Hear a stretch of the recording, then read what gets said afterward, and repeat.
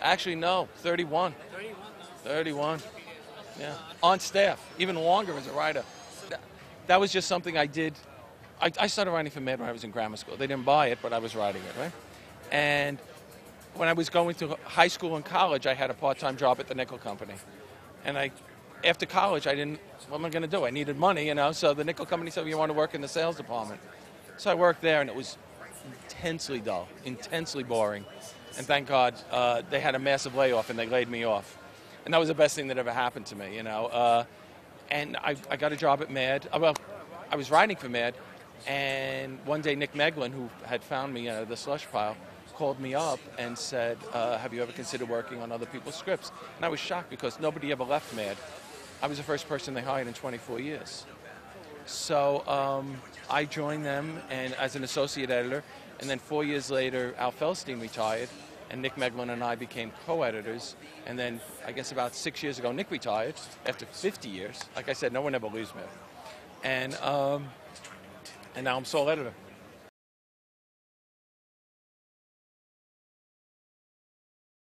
It comes all different ways. Sometimes a writer will just have an idea and send it to us. Other times, people will be sitting in my office and come up with an idea and say, who could write that? And we'll play to writer's strengths, and we'll assign it out to them. It's a constant process, and a lot of times, an article will start over here, and by the time it's written, it winds up someplace way over here. It's just part of the creative process, and it's much more challenging now too because we're doing a daily blog, and we have an app and the magazine, so we're really generating a lot more humor than we used to, and as well as a book program.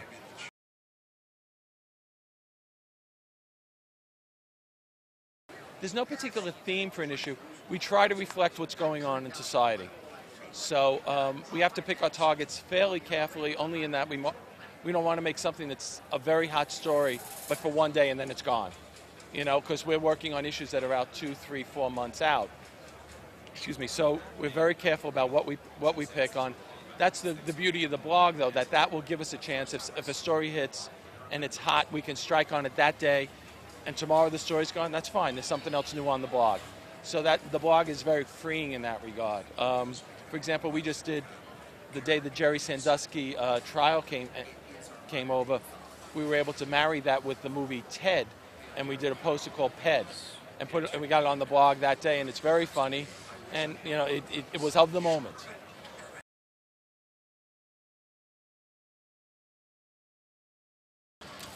It always starts in my office with my staff, certainly the editorial staff, sometimes the art staff, sitting and talking about what's in the news and what we could do on the blog. The blog is our first thing we do in the day. And then from there, we'll look over what's going on in the issue, what's the various stages, because we're probably working on 3 issues at any given time. And we'll talk about, all right, what don't we have in the issue that we might like? All right, this next issue doesn't have any politics. We should maybe put some politics in. Or it's too political heavy. What can we pull out and put in something that's more fun? And then, of course, we have the staples, Spy versus Spy, Sergio Aragonis. Those things are Planet Tad. Those things are always on and going forward.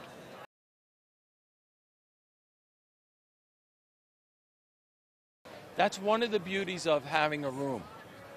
Because if you're having a bad day, hopefully the guy sitting next to you isn't. And everybody elevates each other's games. And I won't lie to you, there's egos involved. And if he got a joke off, I'm looking to get a better joke off. So it'll spur people on. And the other thing, Mad is one of those places where you're really rewarded for saying something stupid. And you should never censor anything in Mad when you're in a Mad meeting because you never know where it's going to go. I mean, the example I give all the time, and it's in this book that we're doing, 60 Years of Mad book, has to do with, I was talking about going down to Delaware and crossing the river as a trip. And Nick Meglin, the co-editor, walked by and he said, what? Washington's cross-dressing the Delaware. And it's just a stupid pun, but it immediately became 2 pages in Mad because we hired an artist to do this beautiful portrait of Washington cross-dressing the Delaware, just like the original. The only difference is he's in a brocaded off-the-shoulder gown. So, and it's stuff like that you never want to censor yourself in Mad. It's one of the few places where being stupid is rewarded.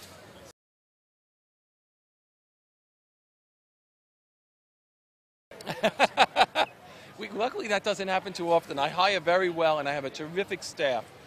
both on the art and editorial end. And they worked very hard because we put out a lot of material. And it is a very small staff. You know, we have freelancers, but the actual editorial staff is very small.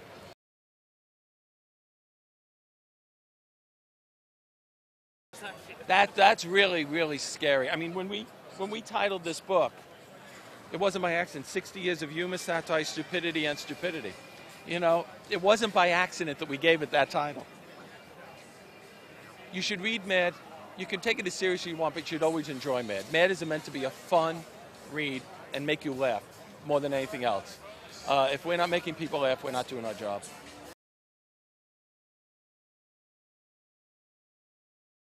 For a long time, I had on my door taped, there was a front page picture of the New York Times. It's got to go back now 25 years. And it was of an Indian newsstand that talked about the Americanization of Indian culture. And they had a newsstand, and there were 3 different issues of Mad prominently displayed up on there. I thought, oh, what a great thing, you know?